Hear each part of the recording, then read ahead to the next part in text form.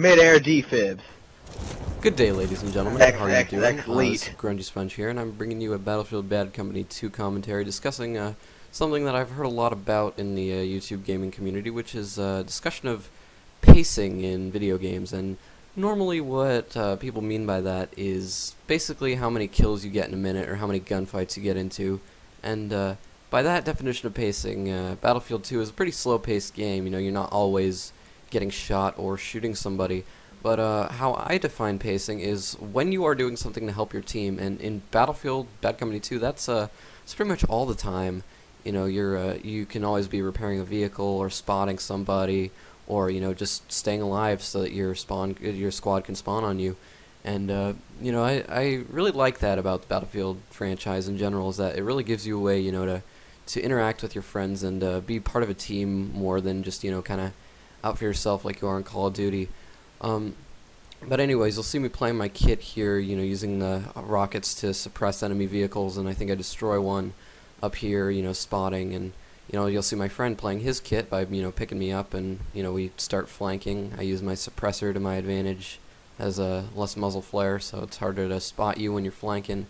But anyways, it's that kind of thing, that level of immersion that really gets me into Battlefield, and I hope that that people can get over the idea that a fast-paced game is one where you're always shooting something. I mean, it is a first-person shooter, so I definitely do want to shoot stuff and blow shit up. But it's what I've heard from the Battlefield 3 Alpha is that they're moving into a little more of an intense firefight kind of setup where the gunfights are a little more intense and more numerous. But I see where they're coming from on that, because it's a first-person shooter. You definitely want to be shooting stuff all the time. But in another sense, I hope that they don't lose that kind of teamwork aspect that Battlefield has always stressed over kill count. Teamwork and tactics. So I hope that they can maintain that even with a faster-paced game, I guess. Let's see. What else to talk about? Oh, you'll see here that we clutch this objective with one ticket left, and those are the kind of experiences that that I find very rewarding when I'm playing a Battlefield game.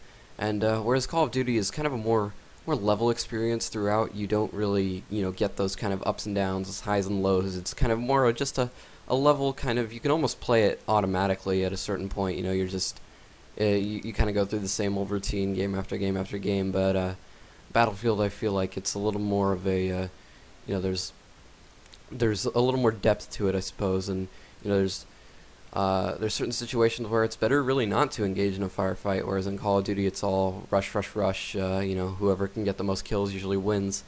But Battlefield, there are often times where it's better, not to take the shot, and I find that making those decisions is having to make those decisions, rather, is one of the things that keeps me engaged and interested in Battlefield. So I hope they keep that throughout their next games, and I hope that people discover that and realize that that can be a fun thing as well.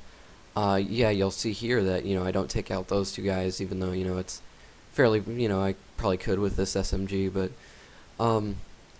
anyways, what was I talking about here? Oh yes, Battlefield 3 and Modern Warfare 3. I don't really want to go out on a limb and say I think Battlefield 3 is going to be a better game, because I don't know that for sure. But what I do want to say is that Call of Duty has more or less kept the same basic formula for their games year after year, and I think Battlefield will pull in a lot of people because of that teamwork aspect and the fact that you can really interact with your friends in game. Like in Call of Duty you can't really do much to actually, there's not a whole lot of in-game options that allow for teamwork. Like in this game, you can revive, you can repair your squad's vehicles, you can do you can give them ammo and health. There's a bunch of things you can do to more directly help your team and play a specific role in your team. So I find that a lot of fun, but I guess some people are a little more intent on kill count rather than than teamwork and tactics, which is what Battlefield stresses. So I hope I'm not really repeating myself all that much. Anyways, this is my second commentary on YouTube, so I suppose I should give you guys a little information about myself.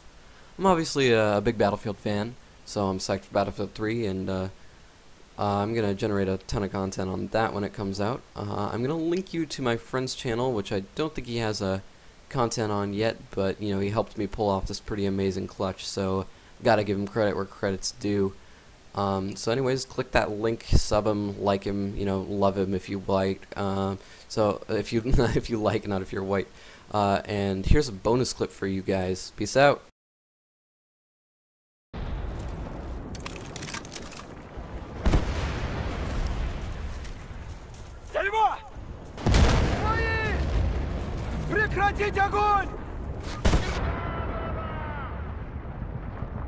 Alright, ready?